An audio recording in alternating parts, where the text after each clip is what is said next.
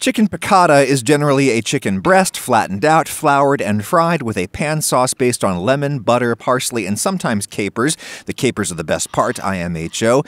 Rather than having it with pasta, I've figured out a good way of doing it with little faux noodles of asparagus. Asparagus is amazing with these flavors anyway, and we save some calories here that we can spend on more butter. First thing is to peel and chop a few garlic cloves and a couple of shallots, or one big one like this, roughly chop. I like to see some big chunkies in the sauce, and the garlic will be less likely to burn if it isn't super fine. Push that to the side. A standard 1-pound bunch of asparagus, the king of all green vegetables in my book. And you don't want any of that woody part of the stem for this. I'm feeling some resistance there, so I'm going to trim even higher up. These are not terribly fresh, unfortunately. Here's the best slicing method I've found. Slice one very thin noodle off the asparagus, and now it has a flat surface that you can roll it onto. Super stable. And from here, I can get 3 more super thin slices. If you have thicker asparagus, obviously you can get more than that. A little slice off the side, roller, and nice and stable. 3 more slices, as thin as I can get them. This is a little painstaking, but it's the only time-consuming part of this recipe, and you certainly don't have to be perfect with each cut. Done. And while we're here, I'll slice my lemon in half.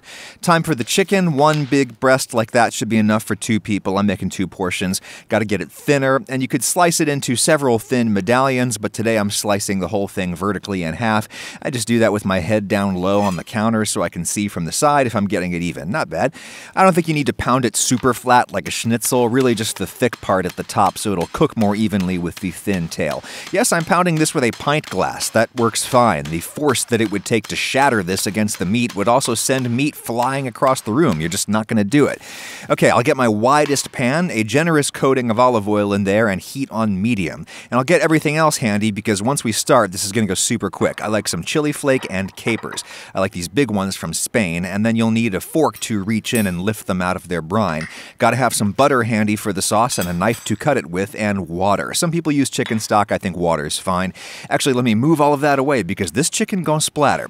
Enough pepper and salt for both sides of the chicken, and then a little handful of flour. Toss that around, and now I only have to wash my hand once.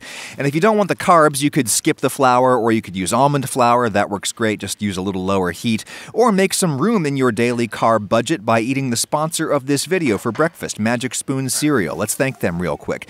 Magic Spoon has the exact same flavor as your favorite cereals, and yet there's 0 grams of sugar, 4 or 5 net carbs depending on the flavor, and a ton of protein. How is this possible? Look at the ingredients. There's no grain. It's mostly milk protein. Yo, dog, I heard you like milk, so I got you some milk for your milk.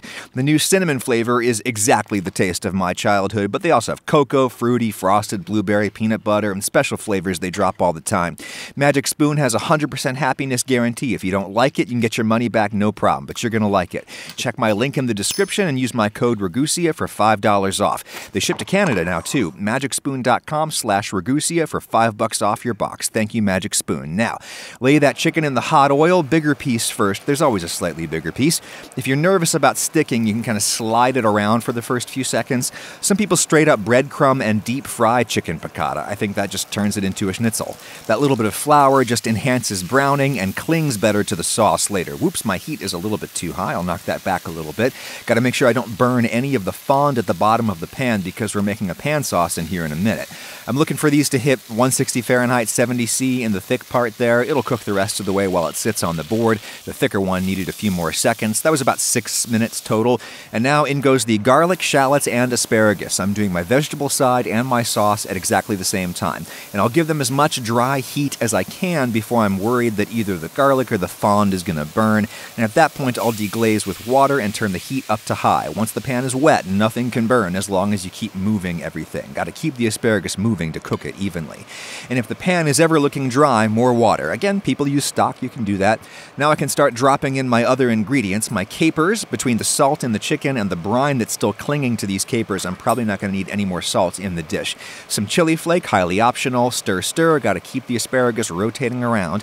And then the lemon juice, just passing it through my fingers to catch any seeds. You might start with half a lemon for 2 portions. I'm doing the whole lemon because, well, you know, you can always squeeze more at the table. Alrighty, when the asparagus is just starting to look floppy and noodly, it's time to turn the heat off. The bubbling has to pretty much stop before we can put in the butter. A little more water there. I got to make more sauce than it seems like we need because the sauce is for the asparagus and for the chicken. Drop in as much butter as your belief system system will permit, and stir to emulsify. You should see the sauce noticeably thicken. If it doesn't, add more butter. I'll taste for seasoning. Yeah, no more salt. But then again, I was also using salted butter. Now, this is important. Rather than dumping the asparagus onto the plate, I'm lifting it out. I want to leave most of the sauce behind in the pan. That's looking a little army green, but don't stress. We're going to fix that by returning the pan to the warm burner and tearing in a whole ton of parsley. Nice bright green. If you want to pre-slice your chicken, now would be a great time, and you can lift that onto the veg and coat everything in sauce. Yeah, that's nice, but I think my sauce is a little runny. More butter. Yeah, that's what I'm talking about. Super glossy. The magic emulsifying power of butter.